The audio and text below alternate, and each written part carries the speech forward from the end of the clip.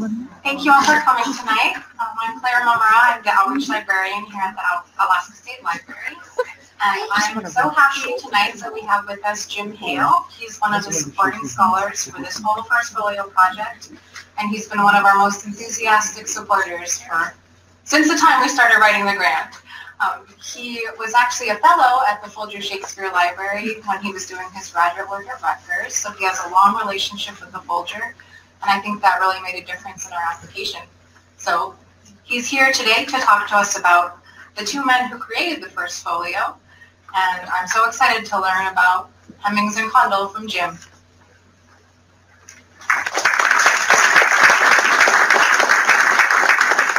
Thank you, Claire. I want to thank Claire and Freya and everybody at the museum for doing this for us, bringing the folio here. It's quite an achievement. It's a great way to inaugurate the new museum. Anyway, let me start with a disclaimer. I've seen in some of the ads around town for this, I've been referred to as a Shakespeare scholar. And, that's a high compliment. I was a Shakespeare scholar once long ago, but I threw over academics for a federal paycheck. So I had 5 kids to raise. So I consider myself a passionate aficionado. I love this stuff. I love the plays, and I hope tonight just to tell you some of the stuff. I hope I've not yet forgotten. We'll see. I call this Who Wrote Shakespeare's First Folio, and of course we know who wrote the plays.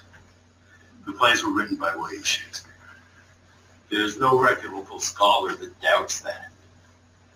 And I think one of the things we'll see tonight is one of the best pieces of evidence for Shakespeare's authorship.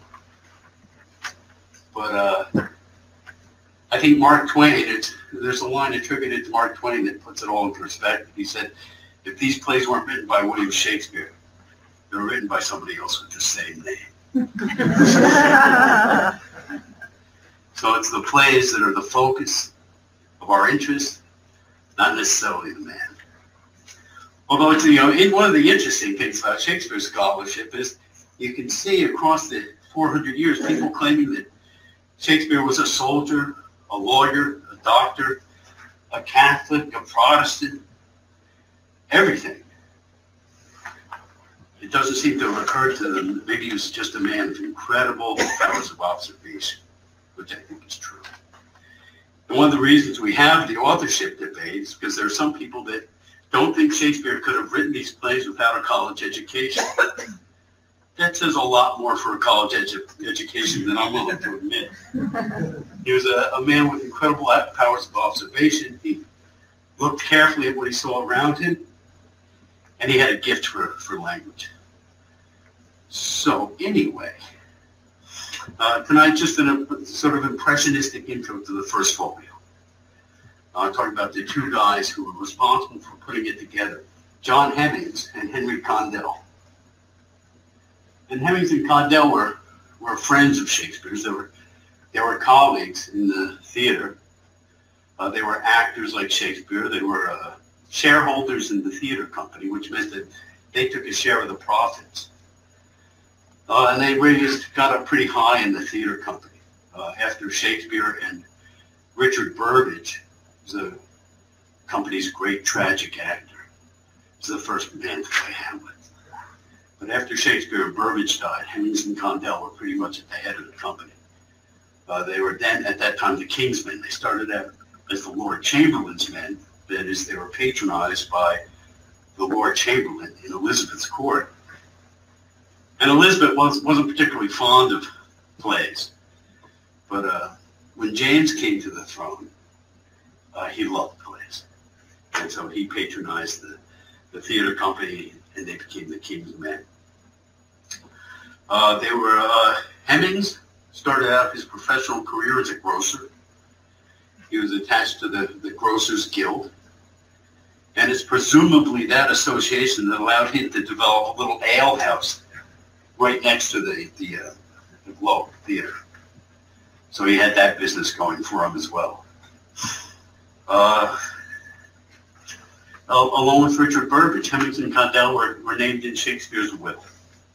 They were, he left them money to buy rings to remember him by. We don't know a whole lot about Hemmings and Condell. That's pretty much the extent of it. But we do know that 7 years after Shakespeare's death, they put together the first folio. And one of the things, I handed out a piece of paper, this is the preface that Hemmings and Condell wrote for the first folio. And I'm going to be reading through that tonight. And my talk's going to kind of track with the things that they say about the folio, because I'm interested really in talking about what they thought they were doing. It's in this book. It's a wonderful book. So the story of Shakespeare's first folio begins 7 years earlier in 1660. The first folio was published in 1623. But it was 7 years earlier, in 1660, the year of Shakespeare's death, that the story really begins, because that's the year that Shakespeare's colleague Ben Jonson published his own folio, The Works of Benjamin Jonson.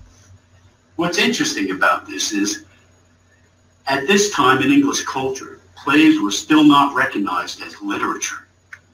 Nothing like on a par with classical literature, not like poetry or history or philosophy. Plays were just sort of trash, really, passing fancy pop songs, if you will.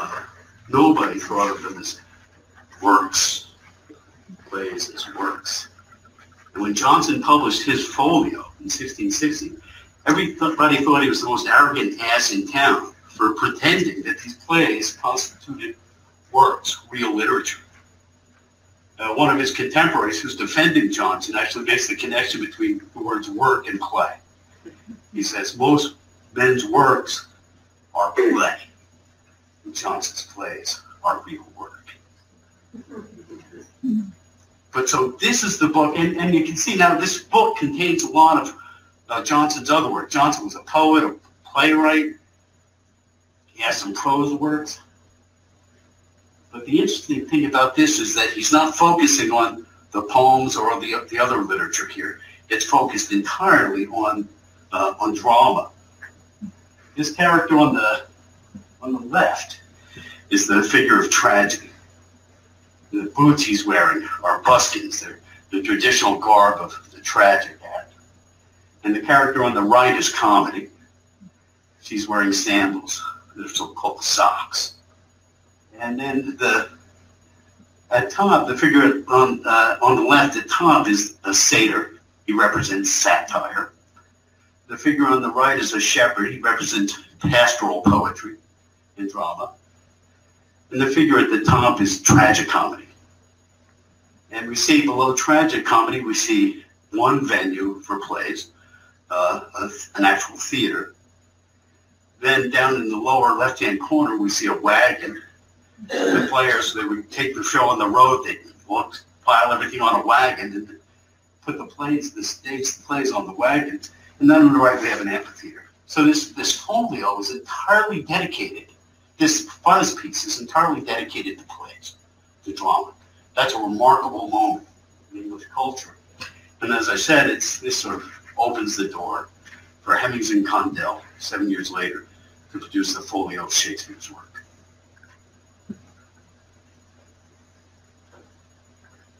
Yeah, if you have any questions, feel free to holler out. So why didn't Shakespeare publish during his lifespan like Jonson and Marlowe? No idea. No idea, Steve. But for me, that's one of the great questions. Here's a guy that produces plays that are clearly meant to be read. And we'll see that tonight. I'll show you a couple instances of that.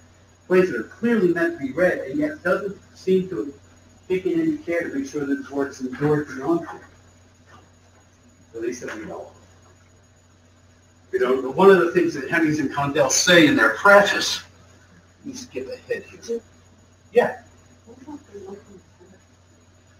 Oh, locum tenens. Yeah, it's a line from Horace's The Art of Poetry.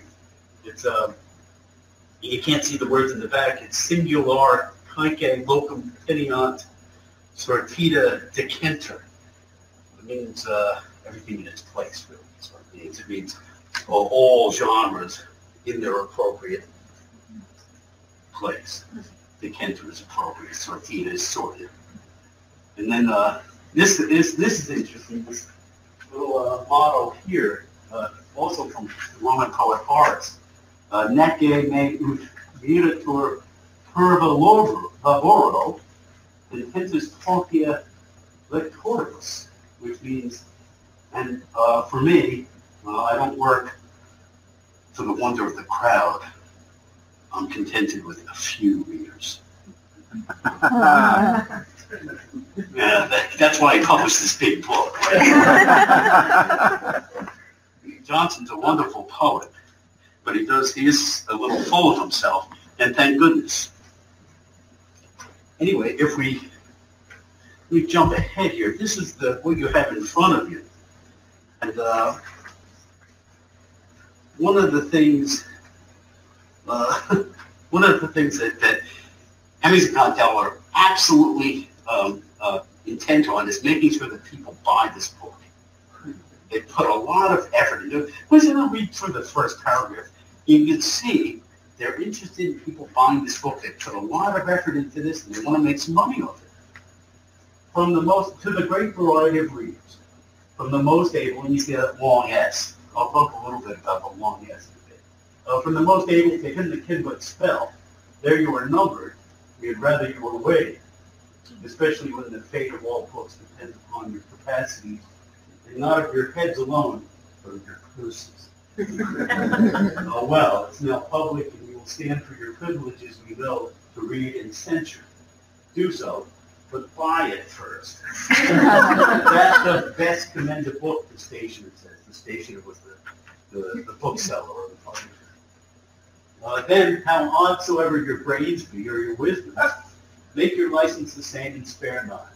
Judge your 6 worth, your shillings worth, your 5 shillings worth at a time or higher, so you rise to the just rates you love. The book went for about £1. In today's dollars, that would be about 150. So it was an expensive book, a big, expensive book. Whatever you do, buy. Censure will not drive a trade or make the jack go, make the donkey go. And though you be a magistrate of wit and sit on the stage at Blackfriars or the cockpit to arraign plays daily, no, these plays have had their trial already and stood out all opinions. They do now come forth acquitted by a degree of court and any purchased letters of commendation.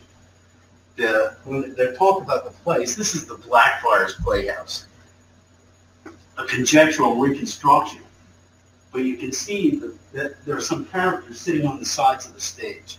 You can actually pay to sit on the stage. That's what Hemmings and Condell taught. You pay to sit on the stage to arraign plays daily. But that's the Blackfriars early indoor playhouse. There's some window lighting, but there's they also introduced indoor lighting for the first time. In the Globe, Shakespeare's theater, of course, plays were put on in the afternoon because it was an open-air theater. Let's go back a bit. Okay, so that's Johnson. A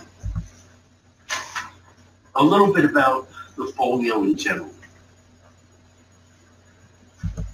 A folio, of course, you take a piece of paper and you fold it once, and that creates 2 leaves or 4 pages. That's a folio. That's a big book. For their equivalent of a paperback was the quarto, where you take the same sheet of paper and you fold it twice. It's a smaller book. You get more pages out of one sheet. And that's a smaller book, the quarto. Half of Shakespeare's plays were published in quarto form during his life. But it's not clear, Steve, whether he had any control over that. A lot of his plays were pirated. We have 2 quarto versions of the play Hamlet. The first quarto version is what's called the memorial reconstruction. Some actor who was in Hamlet goes to a publisher afterwards and says, "Look, hey, I know Hamlet. I'll recite it for you. You write it now. We'll publish it. We'll make some money off that." that's what they did. And we absolutely know which role the guy played because those are the only lines he gets. He played the character of Marcellus. That's a memorial reconstruction. So some of the photos are very bad things. Very bad things. Okay, so there are about 750 copies made. A lot of this is conjecture, but scholars have put so much work into this that I'm sure they're pretty close. 750 copies. We have 235, I think, still left in the world. They just discovered 2 more. One in northern France 2 years ago, and then just this year, another copy was discovered in Scotland. I'm curious, Jim, what does a good copy go for? What's its value on the marketplace? I think 7 million. I think it's in that range. I generally don't look at those numbers. But yeah, it's one of the most important books in print. You know, it's a remarkable artifact of Western culture. And the important thing is, without the folio, 18 of these plays would have been lost. Let's see, we've got Merry Wives of Windsor. Okay, so some of the plays that were never printed before. Tempest, As You Like It, Taming of the Shrew, All's Well, Twelfth Night, Winter's Tale. A few of the history plays. Henry VIII was never published before. And let's see, and Coriolanus was never published. Timon, Julius Caesar, Macbeth, Antony and Cleopatra. We would not have Antony and Cleopatra. I don't know if we've all read Romeo and Juliet in high school. That's because Romeo and Juliet's an adolescent love story. Antony and Cleopatra is an adult love story. Much more satisfying for us adults. I mean, and the big difference is this, that Romeo and Juliet, neither Romeo and Juliet are in control of their world. That's part of the problem. The problem. Antony and Cleopatra, they're adults. They're in control of their world. In fact, they're in control of everybody else's world. So it makes a big difference in the progress of their love affair. And we wouldn't have a sibling. So we'd be missing some really great plays. The Tempest. Macbeth. One of us. Anyway, so one of the things Hemmings and Condell did was they brought together all of the works that they knew to be by Shakespeare. There's one play that's not on the list here, Troilus and Cressida.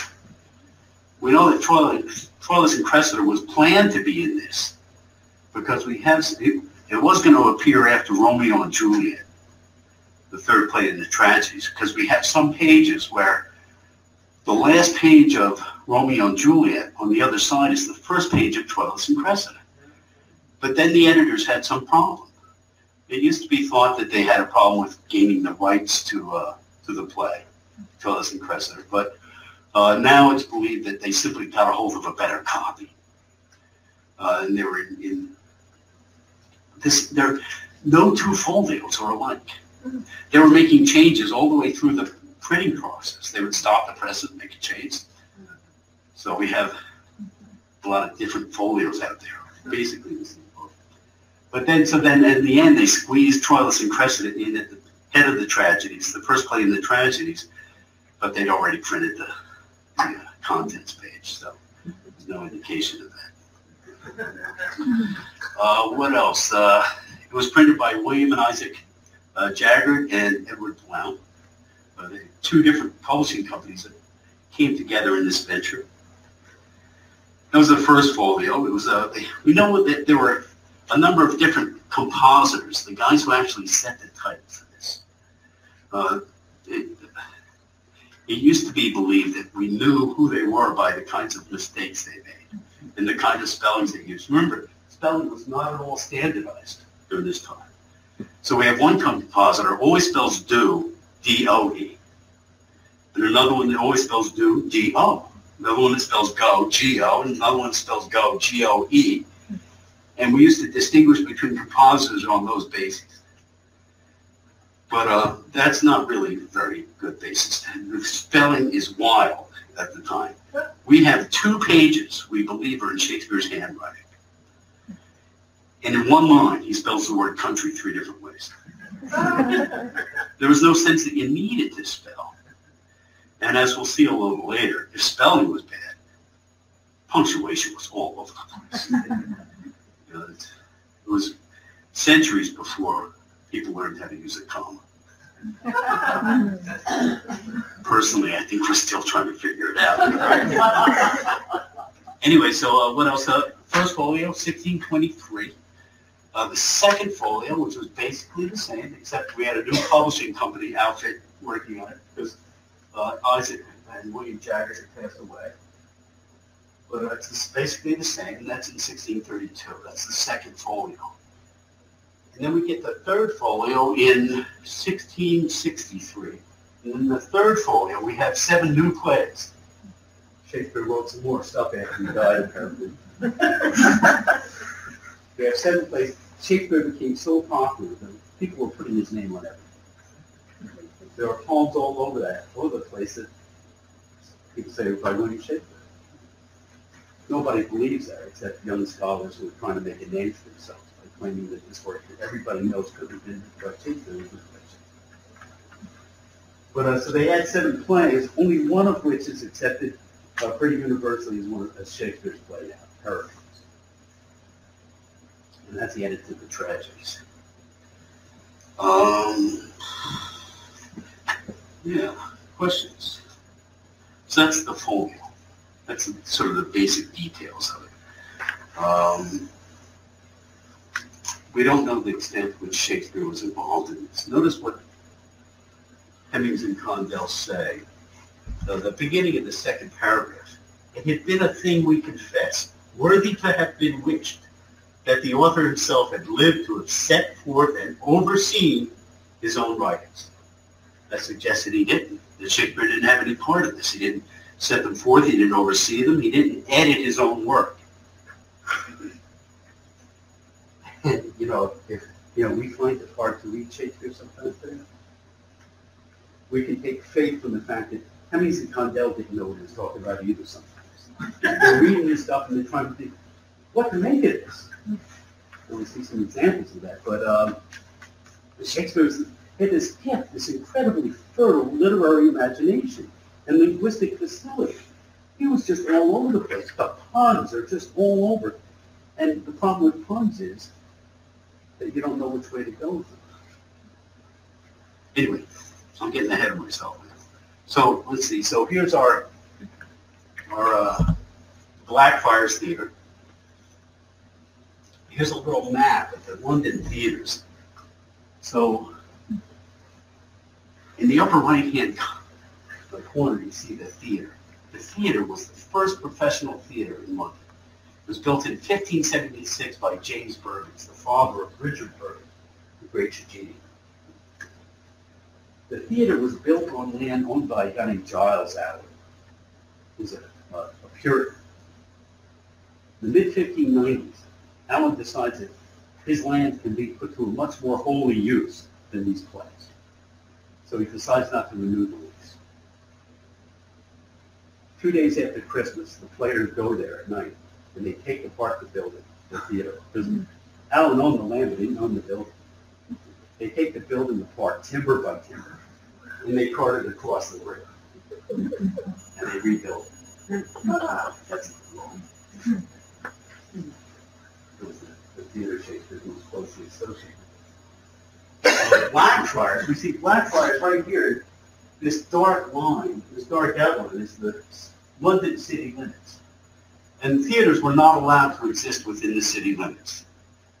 They had to go out in the suburbs with the brothels and the better bars. Blackfriars exist within city limits, but they weren't allowed to put on plays there. But they put on plays there because they had this deal where they just used child actors. The Children of St. Paul's, there was another group. So there were groups putting on plays around town within the city limits. They were all children.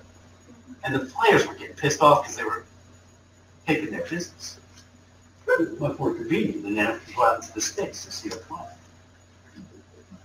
Anyway, so those are the next one is, that's the cockpit, also called the Phoenix. It's another playhouse mentioned by Hemmings and Condell. It was designed by Inigo Jones, the father of English architecture.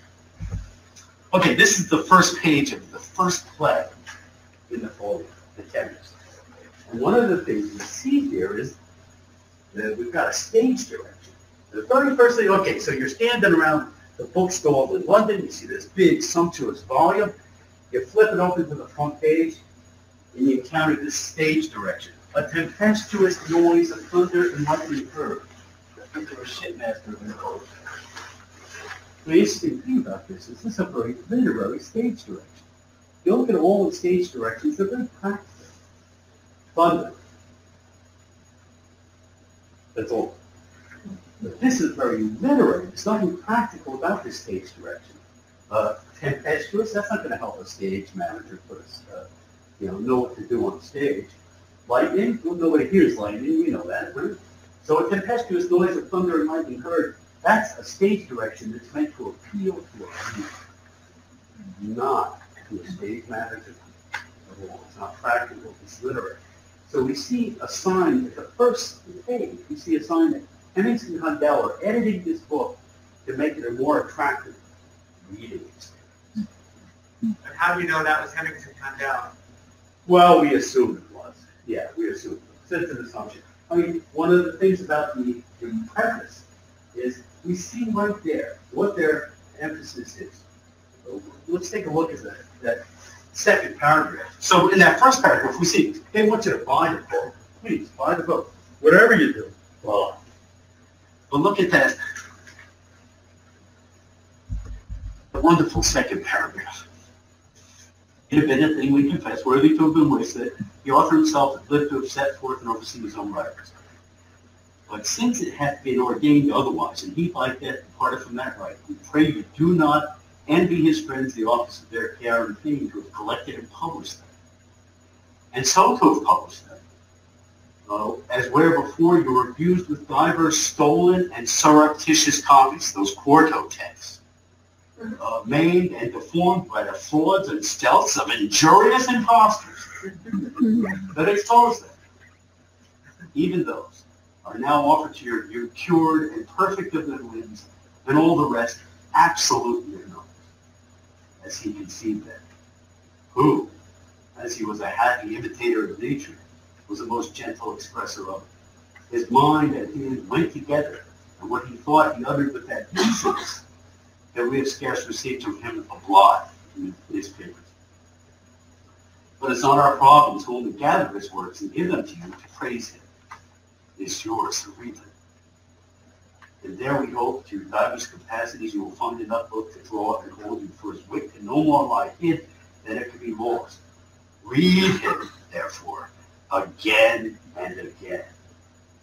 And if you do not like him, surely you're in some manifest danger not to understand him. And here we nice pitch for teachers here. And so we leave you to other of his friends who, if you need, can be your guides. And if you need them not, you can leave yourselves and others in such readers we wish you. But see, you see the emphasis on reading here. They wanted people to see this as a reading experience. These were plays.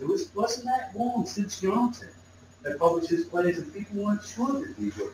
The academics dismissed them. The Puritans sure hated this stuff. They were sure that all the evils of the world were emanating from the playhouse. So I think that's one indication of Hemmings and Condell's emphasis on making this a good reading experience. So even if they weren't themselves doing the editing, and I think they probably were, I think they probably knew Shakespeare's plays better than anybody. Does that answer your question? Yeah, thank you.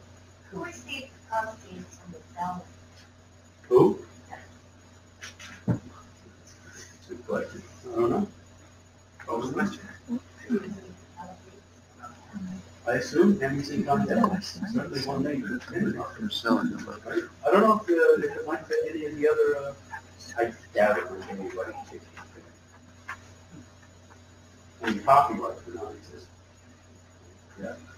Going to the public, I mean, was it typical of playwrights to kind of keep their work secret so they wouldn't be pirated? I mean, is this their, this is their living, so, Yeah. and then it gets out, people start putting on plays. There was the Stationers Guild had what's called the Stationers Register. By law, they were allowed to regulate plays, regulate all publications. And so there was a book called the Stationers Register. And in order to prevent somebody else from stealing your work, you had to list your work in the Stationers Register. Of course, the stationer charged you for that, for that benefit, right? So, and if you got to the Stationers Register with the, with the right amount, before the owners of the work, well, it was yours. You had the right to print it, to publish it, and they didn't. And there are some works that are listed in the Stationers Register that were never published. They were listed in the Stationers Register just to preclude they're being published by anybody else. Because, like you said, like you suggested, the players wanted to keep a handle on this stuff. They wanted to keep it secret. They wanted that script to be theirs alone to use, right? Once you start publishing it, whoever wants to buy it to use it. Good question. What are we doing for time, Claire? We've got a half hour. Okay, good. Okay, so that's the tempest. So now, okay. The big problem for Eddington Condell was Shakespeare himself. He was such an incredible writer, and he loved playing with language. And he did so in ways that you come to a line, you don't know what to do. So here's an example of that. This is a scene from Hamlet. And we forget about the first quarto. We'll see a couple lines from the first quarto in the next slide. But this is the second quarto. Now, this is Hamlet's first soliloquy. Hamlet has discovered that, his father's dead, right? And he's trying to deal with this idea that his mother, 2 months after his father's death, has married his uncle. He doesn't know how to deal with this. There's real problems. And in the second quarto, which I think is the best text of that, Hamlet says, he starts the first line of his first soliloquy, he says, "Oh, that this too to solid flesh would melt, thaw, and resolve itself into a dinner." The word solid, S-A-L-L-I-E-D, is the Elizabethan spelling for sully. It means dirty. Now, Shakespeare's creating a pun here. Solid sounds a lot like solid. And the context calls for solid. Oh, that this flesh is too solid to melt and thaw and resolve itself into a dinner. It's too solid to do that. But Shakespeare uses the word solid as this pun that begins one of the play's main themes, this idea that existence itself is dirty.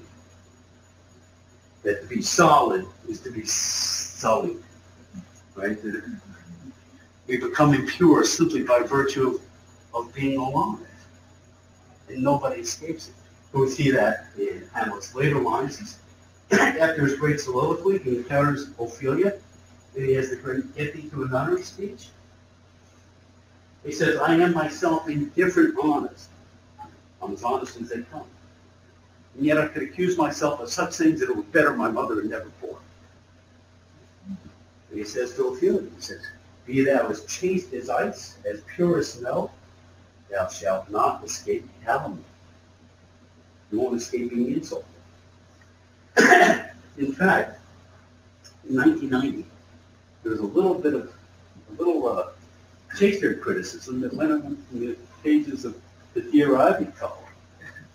Some woman wrote in saying, "My daughter comes home from high school telling me that when Hamlet tells Ophelia to get thee to a nunnery is slang for a brothel." The woman should bent out they don't let her speak about this. Nunnery's a problem. So this back and forth between Abby and this other woman and other people jump in, and finally Abby consults her local Shakespeare expert, some Hollywood librarian, Who tells her, no, of course not. Nunnery really is a convent. Not. Hamlet is telling Ophelia to get to a convent. Well, they're both right. That's the whole point, is that a convent, even a convent, women as pure as ice and chaste as snow, won't escape being called whores. Just by being alive, by being solid, we're all savage. I think of that great ending in Woody Allen's movie Manhattan. This is a great Casablanca-like party scene at the end of the movie. And Mariel Hemingway is about to leave because she's 17, Woody Allen's in his 40s, he's having this affair with a 17-year-old. She's about to run off to London to like ballet school or something. He says, he's begging her not to go. He said, don't come, you're gonna go away, you're gonna get, you come back like the rest of us, a jerk, you're so immediate and innocent now. When you go away, you're gonna come back changed. And she looks him in the eyes, he says, everybody gets corrupted. Wonderful, wonderful. That's Hamlet. That's what's going on in Hamlet here. But Hemmings and Gondel, they read this line, they don't know what the hell to do with it. What are you doing? Saccharin. What's that mean? They say, well, surely Shakespeare meant solid. So they change the word to solid, and the pun gets lost. The pun gets lost. So already we see Shakespeare's this wonderfully fertile, creative, literary imagination being stomped down by his editors. It's too solid, fleshy. And so you're a contemporary editor, what do? You choose solid, or do you go sully?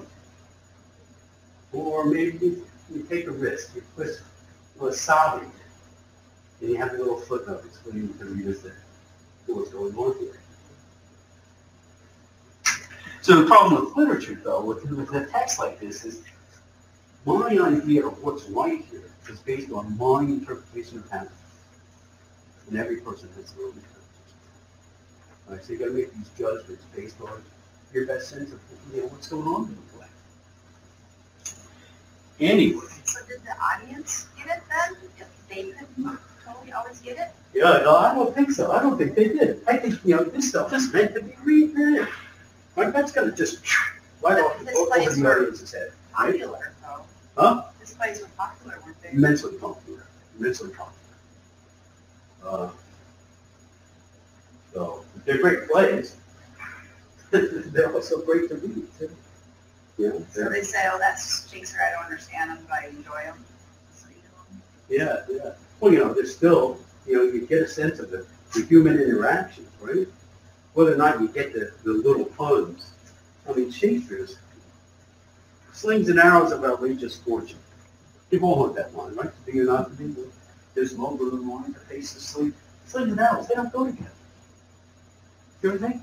I mean, when you say bows and arrows, when you say slings and stones, he says slings and arrows, and you start looking at the play, Hamlet.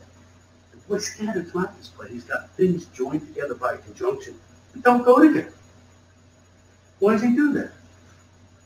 Well, it's just one little way that Shakespeare creates this idea of, as Hamlet says, the kind is out of joint, the cursed spite that ever I was born to set up. So we see the slings and arrows, this little touch that just goes over everybody's head. I don't think anybody noticed this until a scholar named George Wright in the early 80s published an article saying, slings and arrows. What the hell is he talking about? And the rest of us said, duh, of course. We didn't notice that. But that's the great thing about scholarship. John's looking at this, trying to really figure out, how does Shakespeare create his play?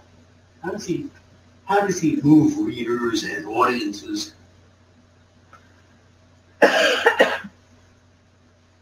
Next one. Okay, so here we go. Here's the first quarto. This is towards the end of the play. Hamlet has made his mind up to commit the action that he's been going back and forth about all play. He's going to do it. He's going to commit himself to this act of revenge, this act of violence, and everybody's going to come. In the first quarto, if danger be now, and then why then it is not to come, there's a predestinate Providence in the Fall of a Sparrow. They barely have the right words. That's the first floor. But then the second floor of text, there is a special providence in the fall of a sparrow. If it be, does not to come. If it be not to come, it will be now. If it be not now, yet it will come. Readiness is all, since no man of what he leaves knows what is to leave the conflict. What the hell does that mean? Well, that's what Hemmings and Condell say. They're looking at this and said, what was Will talking about here? So they try and figure it out. That, okay, there's a special providence in the fall of a sparrow. We got that one.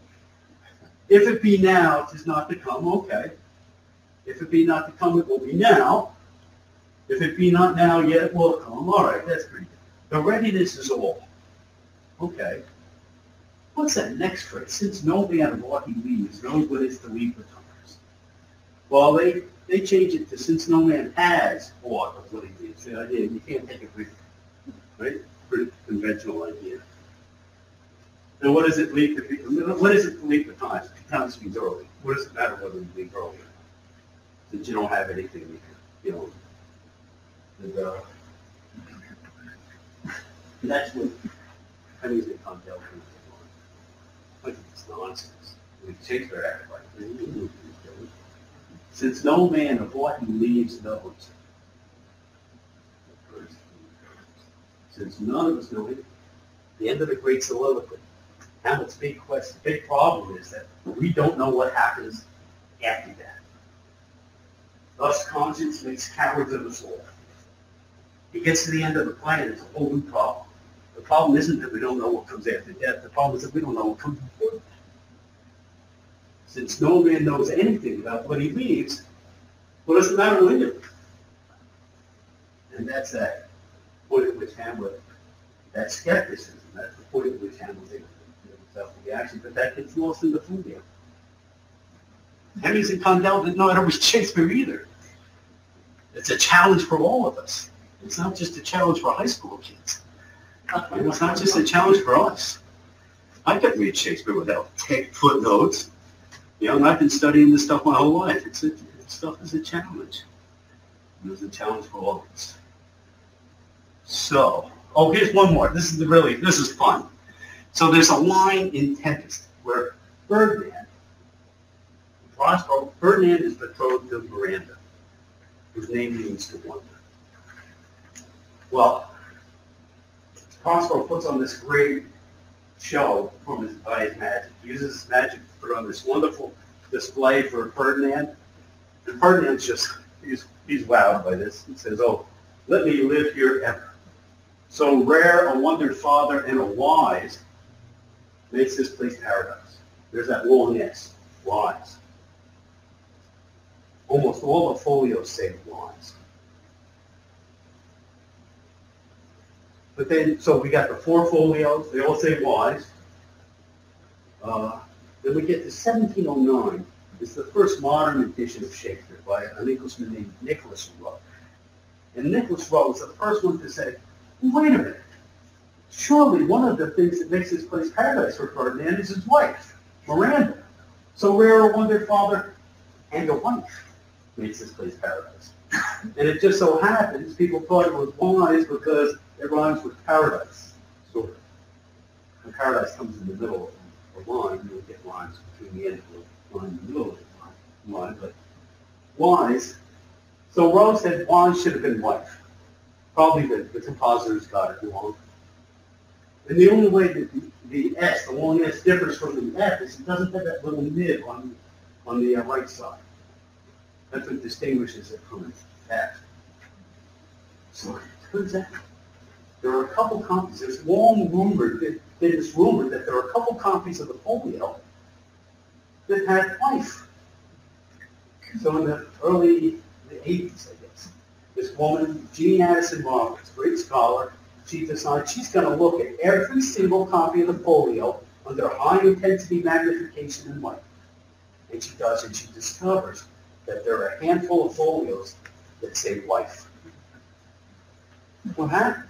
And she discovers one where that little nib on the F is breaking off. See, it's pointed at. I don't know if you can tell within the face later. but she discovers one copy where that little crossbar on the F is in the process of breaking off, and she finds another copy where this little piece of the F is like floating around. And we're left with so rare, wonder father, otherwise. And Miranda gets cut out of the So anyway, so once Rowe suggests this in 1709, editors go back and forth. Well, some think it should be wise, some think it should be wife. So here Roberts comes in 1980 and discovers that, for real fact, I mean, in Shakespeare studies, you kill for this kind of fact, right? We know now that those compositors meant to set wife. And the little thing, crossbar F broke off. So what editors did, you think they changed it back to wife, right? No. Now the editors argue, well, compositors must have made a mistake to begin with. So, you know, just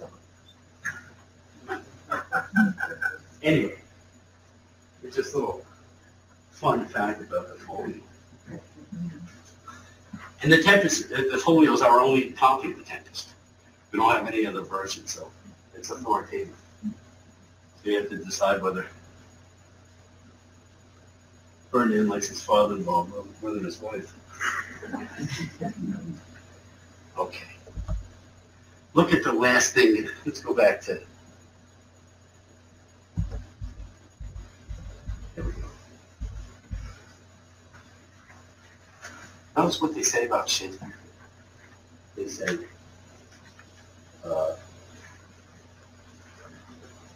the rest, absolute near numbers, as he could see them, who, as he was a happy imitator of nature, was the most gentle expression of it. His mind and hand went together. And what he thought he uttered with that easiness that we have scarce received from him a blot in his papers. Doesn't it? Doesn't make any changes. It just comes right out. Well, in 1640, Ben Jonson publishes yet another one of his folios. Only now, Ben Jonson's dead. He dies 3 years before that. And his publishers print a new edition of his folio, and they include a work that Jonson's own personal notebook, something he never planned to publish. So here we are. It's years after Shakespeare died. A few years after Jonson died, we find his notebooks, and in his notebook, his private personal notebook, he says, I remember the players. Remember the players have often mentioned it as an honor to Shakespeare that in his writing, whatsoever he penned, he never blotted a line. My answer has been, what he had blotted 1,000, which they thought a malevolent speech. I had not told posterity this. That is, I didn't say this in public. I didn't say this in public. I had not told posterity this, but for their ignorance. I told them that for, to wise them up a bit, who chose that because they chose to commend Shakespeare for something that was a fault, the idea that he never blotted a line. And to justify mine own candor, for I love the man, and to honor his memory on the side idolatry as much as any, he was indeed honest, and of an open and free nature, had an excellent fancy, brave notions, and gentle expressions, wherein he flowed with that facility that sometimes it was necessary he should be stopped. He was too good. It's just stuff just flows out. I mean, you can see that in so many ways once you start looking for it in Shakespeare, ways in which he it's just coming out of him. So Flaminan Doceret, Latin for he should have put on the brakes. But he redeemed his vices with his virtues. There was ever more in him to be praised and to be pardoned. And that's where Hemmings and Condell leave it in their preface. Read him, therefore, and again and again. And if things do not like him, surely you in some manifest danger. That's all I got. Questions? Yeah. Yeah. Do you know what kind of scripting actors you work on? What they want to A couple. We know they had what are called phthalates, which were Shakespeare's handwritten manuscript. And they would be, amended. That's the thing about authorship. We know that, okay, Shakespeare wrote these plays, but once you start putting on a play, you get people on the stage, you realize, oh, this doesn't work, that has to be changed, right? So there were a lot of changes. Those are foul papers. That's grit with the changes on it. What do you know exist today? We do have some copies of foul papers, yeah. I'm not sure what place we put it. And then there are fair papers, where all those changes are made and a clean copy is produced. And that would have been ultimately the script that they would use. I was astonished to read that the folio in 1623 was there's two references to Stratford, to the Swan of Avon and the Stratford Monument, and I read that was actually the first occasion in the historical record that connected that place and that man from that place as the author of the plays. Right. And so, as you say, it's either someone named Shakespeare or someone named Shakespeare. And the notion of there was never a blot, and so the notion that what we really received was sort of the edited final copies, right. and the notion that during his lifetime there is no direct documentary evidence of that person as an author and as the author of this magnificent work. Yeah, well, there is. The place to go for that, Sam Schoenwald, in the 70s, published a document of Shakespeare, the documentary life, which is really trying to tell the story of Shakespeare's life by the documents that we actually have. And, people say we don't know a lot about Shakespeare. Well, we do, because there's been a lot of scholarly effort put into it. And in fact, we know before he retired from the London theaters, he bought the second largest house in Stratford to retire to. So, it's not as if there's no connection. But did he write? But did he write? Well, and did the town celebrate him while he was living there? They did. In small ways. Falstaff was the most famous character at the time. It was a play associated with Shakespeare. Everybody knew Shakespeare's plays. He was the most popular playwright of that time. Stratford? Well, we don't know that we can't say it was the guy from Stratford, but since Ben Jonson knew him best, and Hemingson Bell, and they refer to him as the Swan of Avon, right? We assume they know what they're talking about. Yeah. So a lot of, he wrote for actors. Yep. How much contribution would the actors have put into the See, there's no evidence for this, but I think it's a mix.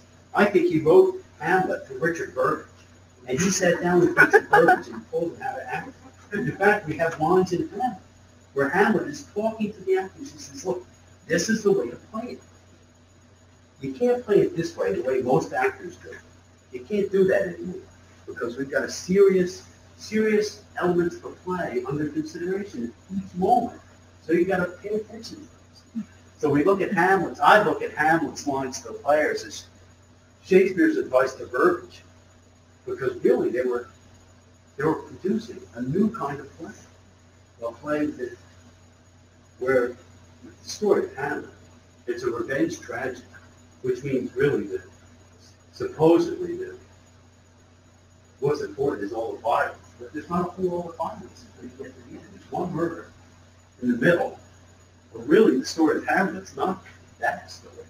The story of Hamlet is the story of the internal struggle of this guy to understand his life. What's the right way to act? Danish culture says you avenge your father's death. Christian culture says you can't do that. Revenge is all over. You see those Hamlet being tugged between those two extremes, and that's the story. That's what grabs us about Hamlet. And I think of Hamlet as the most intelligent play ever written, with the stupidest ending. Everybody got this? Yeah. James. You've mentioned that the compilers of the volume, they really encouraged that the book be read. Yeah. And I guess my assumption would be is that there's a very small percentage of English society at that time that knew how to read. And it was what, the aristocratic class? The only ones that could afford $100 book, yeah. Yeah, what did that represent in that?